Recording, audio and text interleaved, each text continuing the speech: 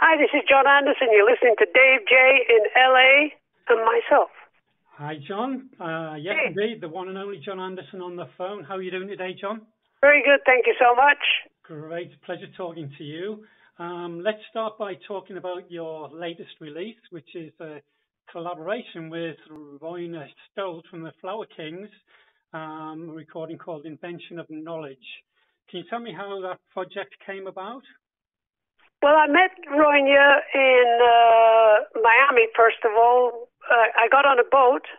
It was a prog rock special boat trip, 3,000 prog rock fans, and a bunch of great musicians, a lot of different kinds of bands. And I was doing my solo show, and we floated away to the Bahamas, very fancy. And I did my solo show, went to listen to a couple of great bands, and I actually went to see Transatlantic, and they were performing their latest album. Very interesting band, very good band. And I noticed the guitar player, this guy, Royna Stolt, very, very happening guitar player.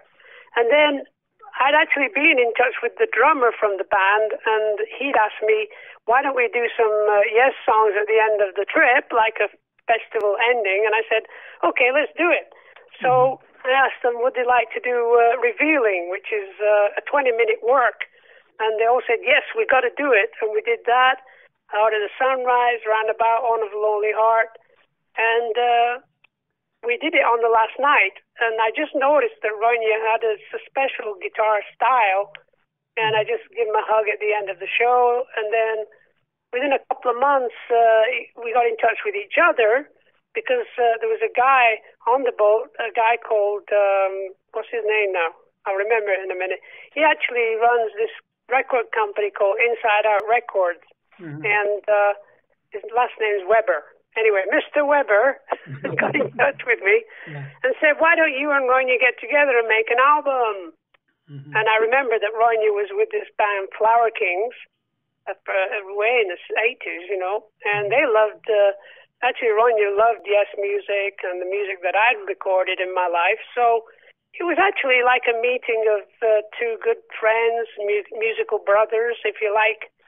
And I just started sending him some music. This is 1.5 years ago. And I started sending him some musical ideas, maybe half a dozen songs that I had waiting to be created. And he actually did an incredible production of the songs. But it took over a period of 6 months. He did a lot of work on it with him and his friends there in Sweden.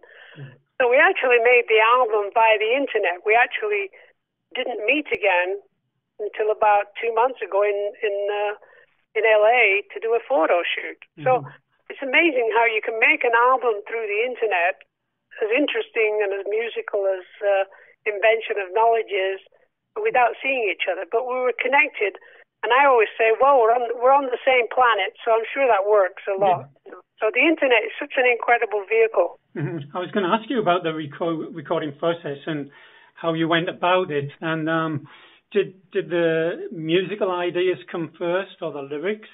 And then also, did you have a particular lyrical theme in mind or a musical style in mind before you started? Well, the most important thing were the songs. I'd written these songs on and off with about 5 or 6 people over the last 8 years. I've been writing with so many people because I put an advert on my website saying musicians wanted, send me a minute of your music. When the website and Skype and the internet, iTunes and MP3s where you could send music to each other started up it's about 12 years ago, I jumped on that because to be able to work with musicians everywhere in the world is magical. And it keeps me alive, it keeps me musically awake. And so I had all these songs, and I sent the songs, which had lyrics and everything, to Royna. But he decided to rearrange the musical side of it, which was amazing that he would change the music completely on most of the songs. 1 or 2 of the songs are very similar to the originals. But the key to working with Royna was he would send back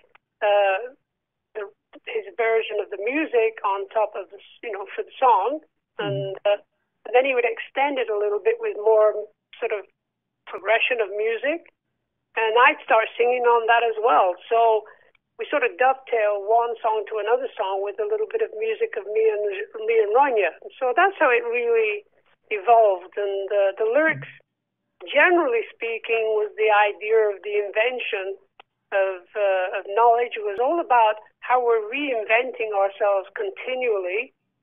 And if you look back over the years, the inventions that we've created are sort of bouncing us into the next generation of inventions. Here we are going through the internet revelation, so call it the internet revolution, like the 100 years ago it was a mechanical revolution, the industrial revolution, and 100 years before that it was the farming revolution and how to create big farming experiences around the world.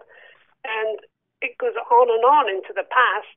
We're pushing ourselves now into the future, that we're talking about high-speed travel, space travel is happening now using magnetic fusion, and getting to the moon in 40 hours is not beyond the means of the next 10 years. And we're getting rid of the flying around in dustbins like David Bowie once sang about. Here I am sitting in a tin can, you know. It's amazing how we are evolving very, very fast now. You know, we have this extraordinary technological world around us, talking about virtual reality, video games that are totally virtual reality now.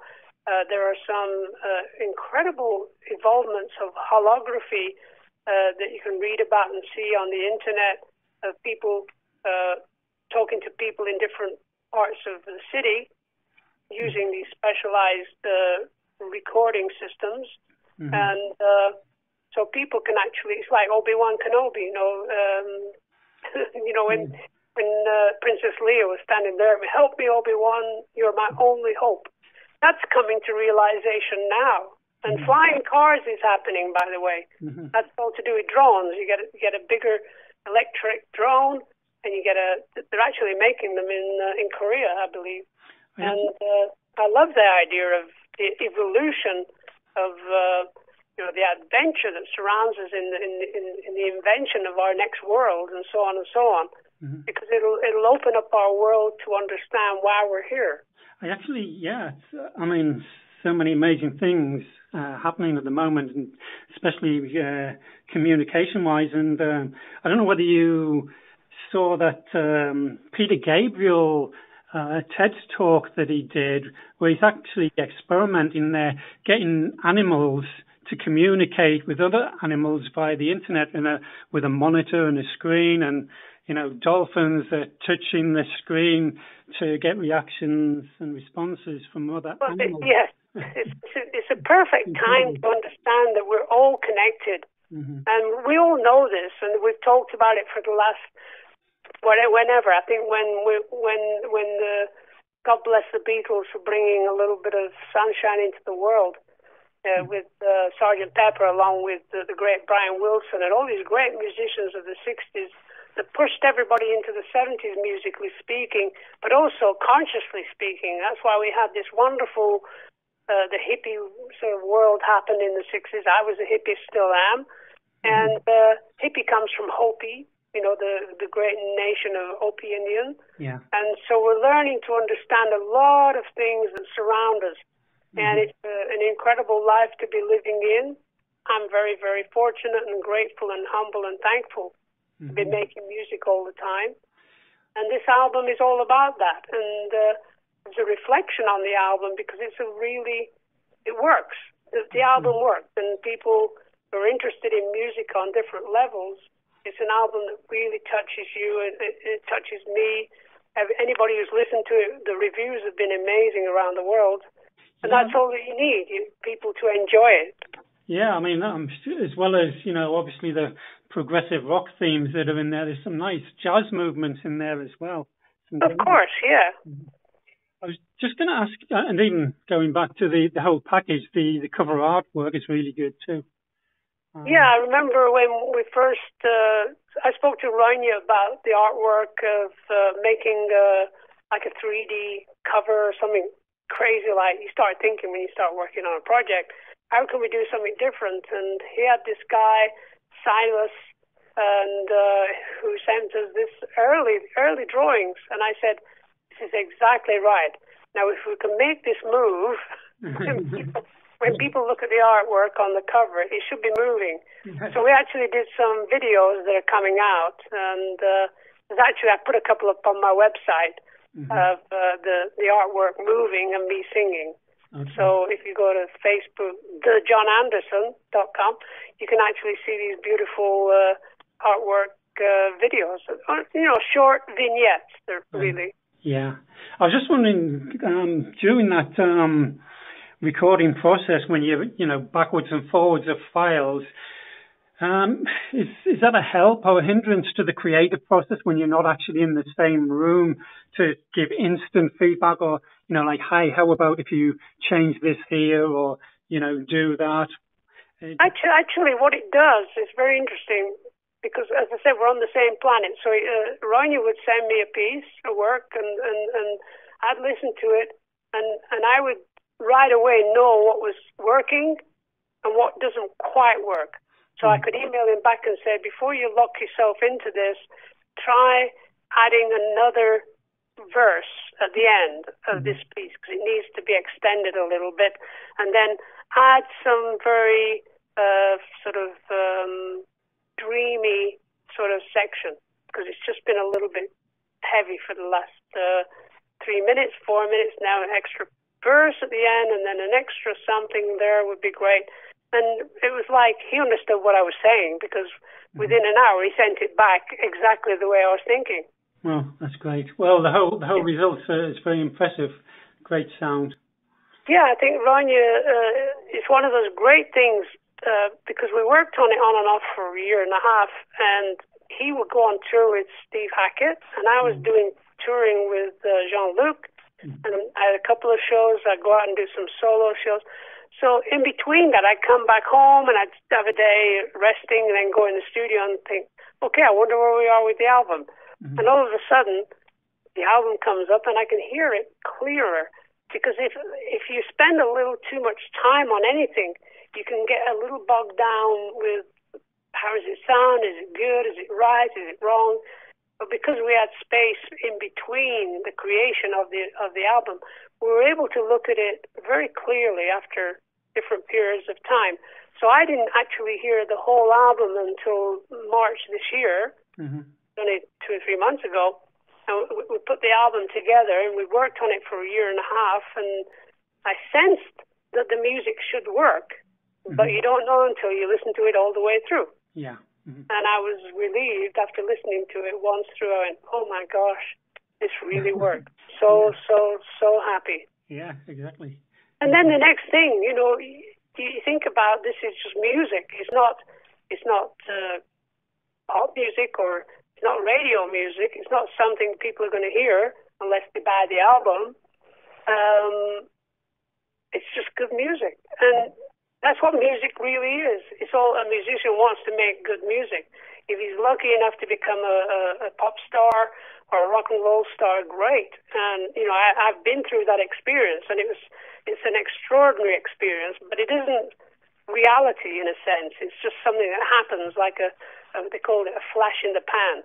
And you have it. You're a big hit record. You have a number one for about 3 months, and Owner of a Lonely Heart, for 1 year we were kings of the world. And then after that, then you got to become kings of the world again. And sometimes it doesn't happen. Yeah. So music is more important in a way. Yeah.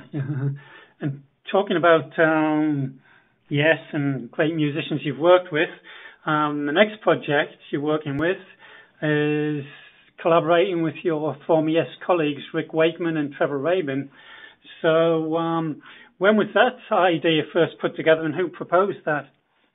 Well, I've been mentioning it to Rick and Trevor for a couple of years, because I've been in touch with Rick. I did a tour with him a couple of years ago, 3 years ago now, in the East Coast of USA. We'd done a tour of England, which was a lot of fun. Me and Rick together is just complete silly fun. Yeah. And, it has to be. Yeah. Because, he's always telling jokes on stage, and it's hard work. He thinks he's doing a stand-up gig, you know. I was going to say, you two are obviously very different characters, but you've obviously got a great respect for each other. Well, yeah, but I believe me, I'm a Monty Python freak. I know everything about Monty Python and the Goons and Peter Sellers, and Spike Milligan is my hero, you know. Mm-hmm. Anybody would put on his tombstone, I told you I was ill. Yeah. I can't believe it. Spike Milligan, one of the great writers as well. I love his books. And so when me and Rick get together, we're really very playful. Mm-hmm. And we actually played, people put on this intro music for when you go on stage. Yeah. Well, we found this, I think it's called the Also Spec Zarathus by the Plymouth Symphonia.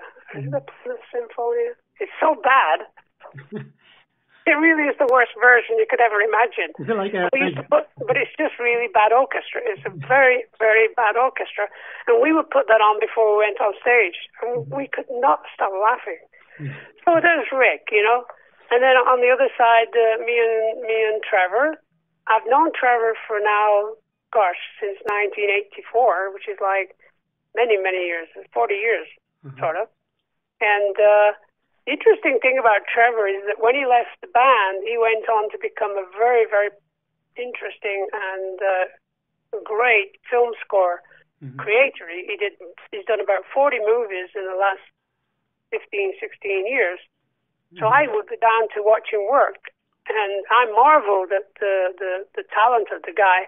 He can score music, and he can hear it in his head and write it down, and he can hear music in his head and write it down, which is an extraordinary feat for any musician to be able to do.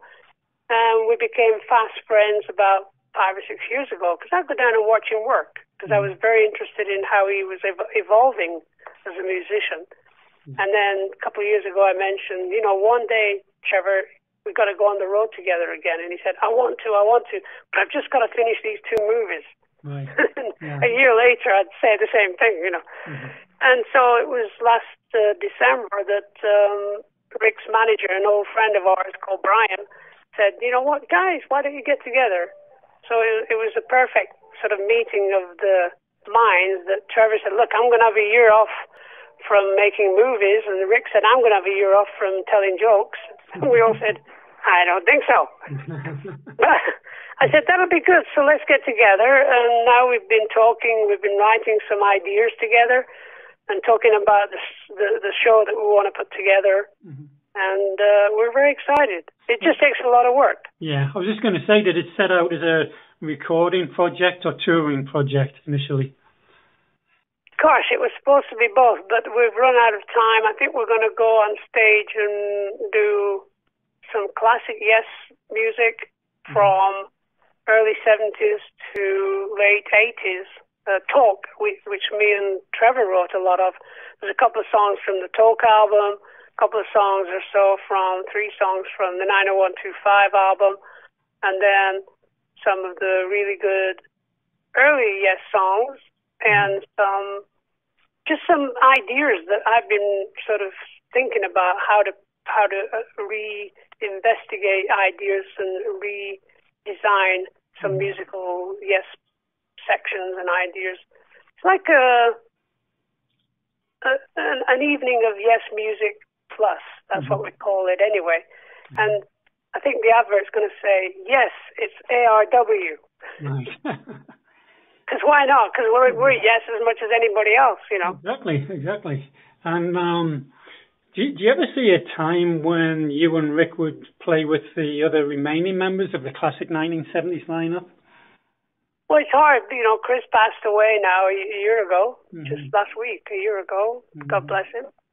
And with Steve, Steve and Alan are doing their thing. It's very hard to know when we'll get together. Yeah. It's got to be a musical idea. And somehow I think that the way things are going, I'm a very sort of adventurous musician. And the only way we'll get together probably is if we get in the Hall of Fame in a couple of years or something like that. And I think that'll bring us together. Yeah. But generally speaking, I'm a more adventurous musician.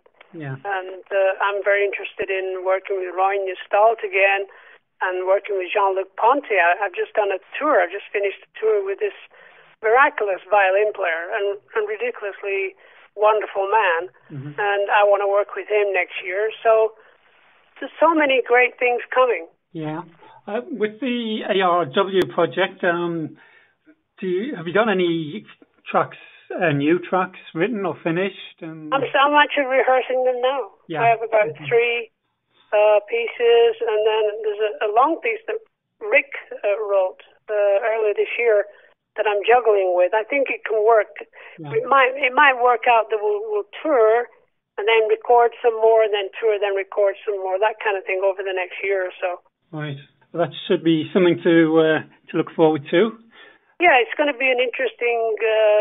I think anybody who likes music and likes Yes music and likes music in general are going to enjoy the tour, enjoy what we do, because we're going to have a great time. That's the whole idea. Yeah. Talking of Yes, I saw a YouTube video of you performing some of the classic songs and some of your own as well with Todmobile, an orchestra in Iceland, and that was a fantastic performance. I was just wondering if you plan any more performances with that, or collaborations, or any commercial releases of that? Well, the idea was to just do the show. They invited me. It's a brand new, incredibly beautiful concert hall that was created there in Reykjavik, and they wanted me to come along and work with the band Todmobile. And Todd, who runs the band, is quite an incredible guitar player, and he kept inviting me for a couple of years, and then eventually I said, okay, I'll come over there. Yeah. As long as we can do Awaken. And he said, oh, please, I want to do Awaken, I want to do Heart of the Sunrise, I want to do Roundabout, Honor of a Lonely Heart, and, the usual kind of songs. And I said, okay, as long as we do Awaken with a choir and a small orchestra. And he said, it shall be done. Right. And he did. And I went over with my wife, Jane, and we spent 2 weeks in Reykjavik. And we fell in love with Iceland and the people. Yeah. And it is a beautiful recording, and people can go to YouTube and watch it. Yeah, great performance. As for releasing it, it's one of those things. It'll come out one day as a video, but it's not something that I was thinking about in my head at that time. Yeah. So I'm just happy that we did a very good version of everything. Yeah, it comes out really well.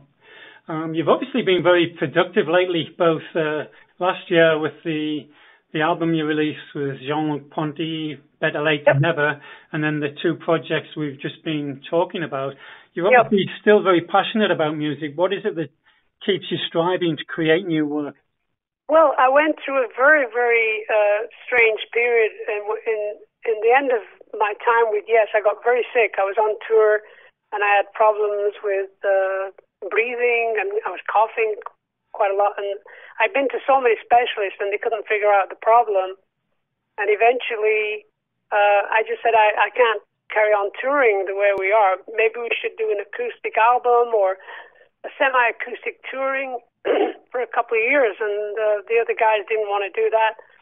So I just started working on, as I mentioned earlier, I started writing with people through the internet. And in a way, that was a godsend for me, because I could walk from my house to my cottage, and my studio is here. And every morning I'd be singing new ideas and singing new songs. And this happened for, how many years? It's 12 years now. And I've created so much music in the last 12 years. It's kind of bizarre.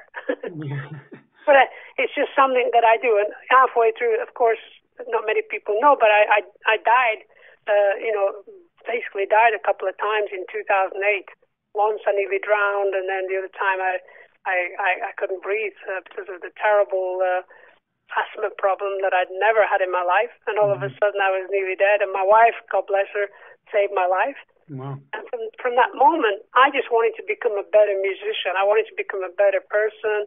I wanted to create some great music, because what's the point of living and pretending well, my best music was in the 70s, or my best music was in the 80s. No, my best music is coming.